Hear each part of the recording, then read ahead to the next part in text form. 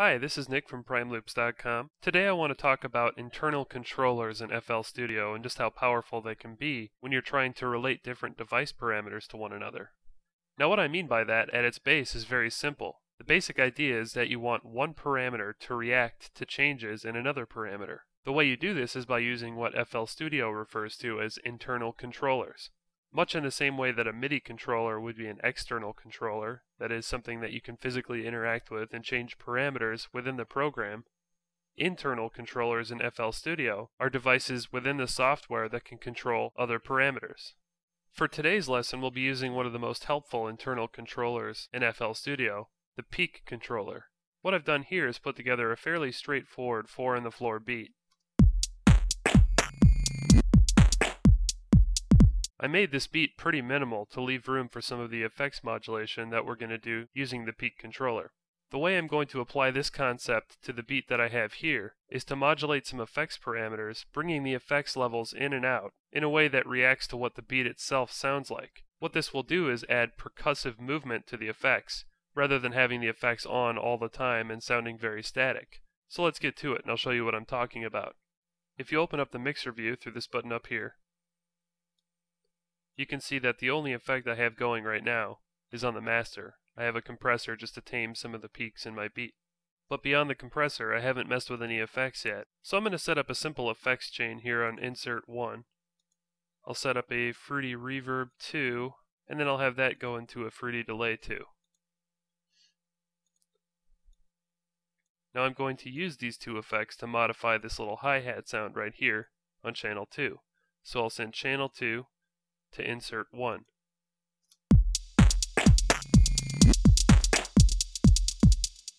Obviously the effects are working, so now it's just a matter of finding some good settings for the effects, and then finding a way to modify them.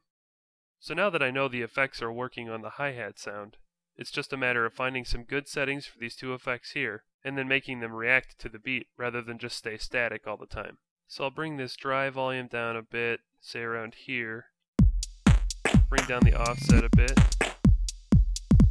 That makes the delayed sounds closer together in the mix. And then I'll bring the time down more.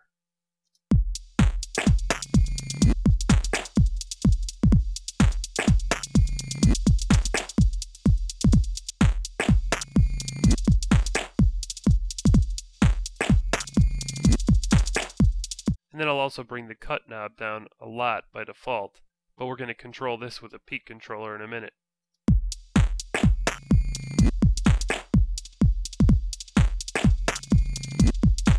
As you can see, when I bring that cut knob up and down, it drastically affects the level of the delay. So that'll be a helpful tool to use with internal controllers.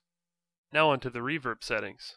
Now we're going to control this wet parameter again with a peak controller, so I'll bring it all the way down by default for now. And I'll bring the early reflection levels way up, because I'd like the early reflections to be pretty intense. The reason for this is that I'm going to be modifying the wet value, that is the amount of the affected sound that is present, with a peak controller.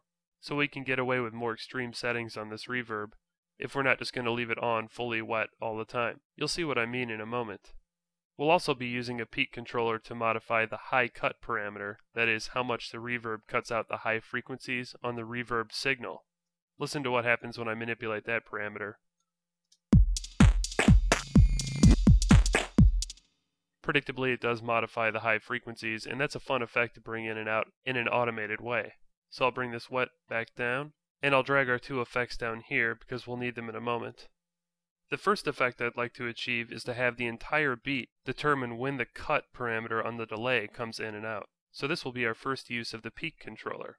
I'll just click on my master here because I want the master output, that is the sound of the entire beat, to rhythmically modulate the cut parameter on the delay, which is in itself modifying just the hi-hat. So I've selected our master channel here in the mixer. I'll click on the arrow here and select Fruity Peak Controller. Here's the interface for the first peak controller. Now the first thing you need to do with any internal controller device like this is actually link it to a parameter so you can hear its effect. I know I'm going to want to modify the cut parameter here in the delay, so I'll right click on Cut and I'll come down to Link to Controller and it'll bring up this menu right here. As you can see, I have an internal controller option right here in the middle of this new dialog that's opened. I'll just click on the little arrow and choose Peak Control Master and just Peak. So now the master output will be controlling the cut parameter on the delay. So I'll just hit Accept. The dialog goes away. And now before I play the beat back to you, notice that there's a little mute button right here. The mute button makes sure that none of the audio that's going into the peak controller actually comes out. The reason why that's useful in some situations is if you want an audio signal to control a parameter, but you don't actually want to hear the audio signal itself. That's not the case here because of course we do want to hear the master audio output, but in addition we want it to modulate one of the sounds in the beat. So if I click on the mute button right here, we'll be able to hear the beat, and it will also modulate the cut parameter on the delay. As you can see, the cut knob was moving up and down, rhythmically bringing that delay effect in and out along with changes in the beat.